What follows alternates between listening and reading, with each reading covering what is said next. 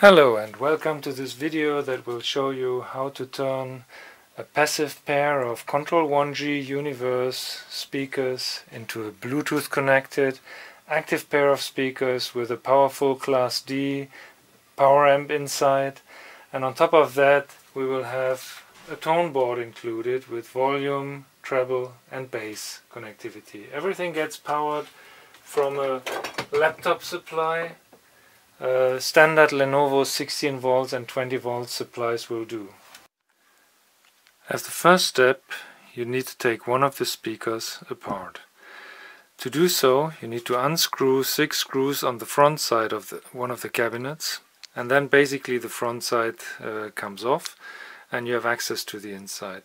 The 1G UniversE has the advantage that the ceilings that are on this side of the front side, they are not glued as in earlier versions, so that makes it easier to take it off and put things together later on again. Then the next step to get the active project going is you remove the crossover, got a separated unit here, by using the solder iron on these two connectors over here, and take the crossover out, because it's getting attached to the front side in the way I have done it over here. When you have the crossover unsoldered, you glue it with epoxy glue to the front side of the speaker, as visible here. As well, you need to drill a hole on that edge here to install an indicator lamp for the Bluetooth and the active electronics later on. Then put things nicely together so that your wires don't get in the way later on. For the Bluetooth connectivity, I've used a well-known module from China, the KRC86B, that you find on eBay cheaply. However, it requires a 5 volt supply, and therefore there are a number of components needed to get the 5 volts supply from the laptop voltage. I figured out in first trials that we get awful noise through though, and that's basically coming from the laptop supply or from the Class D amplifier. I haven't figured that out. To get rid of the noise, the regulator is actually not sufficient. You need to add some passive filtering in front of the regulator to get rid of the noise. I did this with 2 times simple low passes with 120 ohms and 22 microfarads as the first step, followed by another 100 ohms and a 22 microfarads, which I just optimized by trial and error.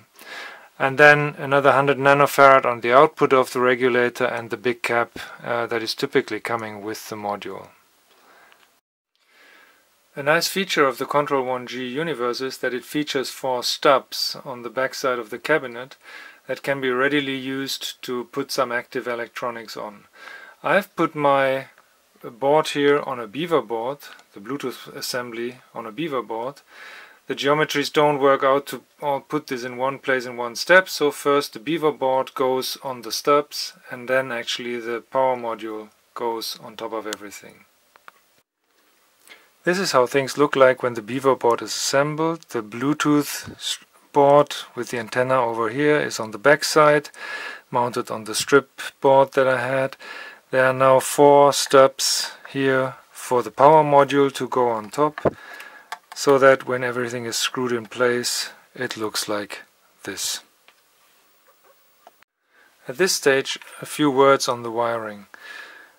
Since this is the active part of the pair of speakers, one of the outputs of the amplifier, which I actually have reviewed in another YouTube video, is directly connected to where the crossover was assembled earlier, because this is the link to the second speaker. The other output is inside of the compartment connected to the crossover that we glued to the front side of the cabinet earlier. In the back side you see already the tone board, which is an LM1036 based board. Again, bought cheaply from China. I bought the version that you have to assemble yourself because of a few modifications that I come to in a minute.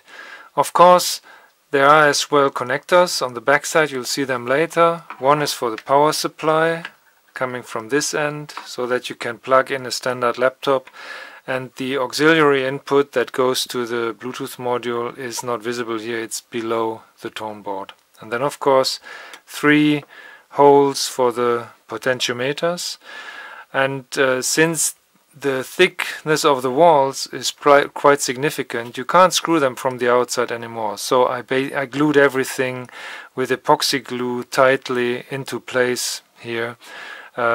Yeah, you can't remove it anymore, but I think it's gonna be very stable though.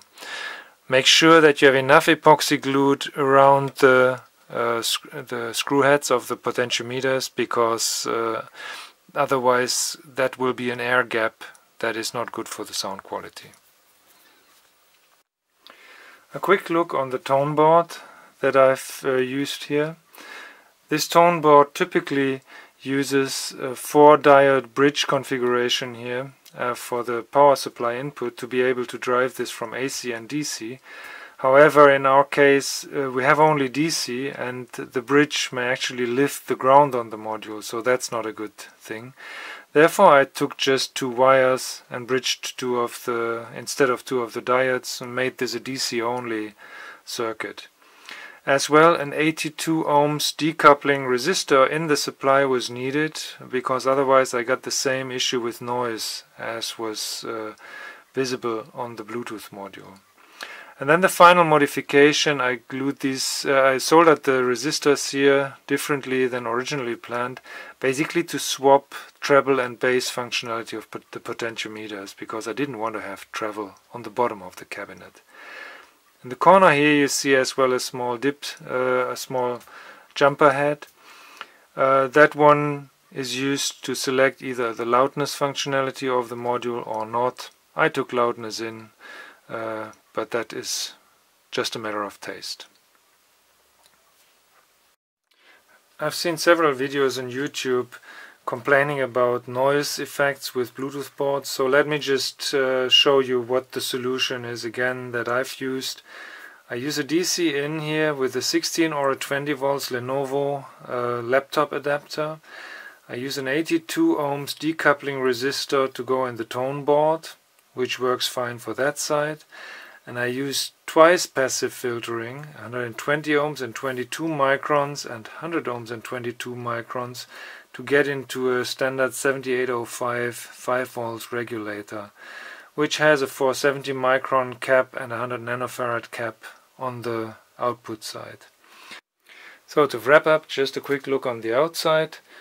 The original input to the speaker becomes the output to the other side speaker. This is the active part. There's a connector for DC in, just a normal connector that is, for example, compatible with the 16 volt Lenovo laptop supplies. Auxiliary input over here, and the 3 tone controls on that side. Everything works with a standard Lenovo supply as mentioned. I've made myself an adapter to be able to hook up a 20 volts Lenovo supply as well. Gives a little bit more output power, and depending on which laptop you carry with you, that's the more convenient solution. Thanks for looking at my video, and hope to see you on the channel again soon. Thanks.